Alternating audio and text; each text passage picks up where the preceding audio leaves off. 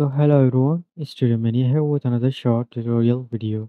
So in this tutorial, I'm going to show you how you can get Raw Accel on your PC and laptop. Now first of all, you have to open down your browser and then you have to go to google.com. After that, you have to write down here Raw Accel like this, and you have to open this Raw Accel web page by Raw Accel. So you have to open this up and then you have to scroll down and you have to tap this download Raw Accel.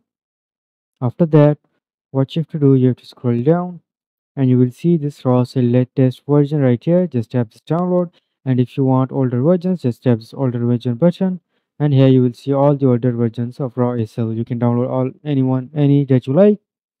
So once the downloading is completed, go to the file location where you have downloaded the Raw Accel.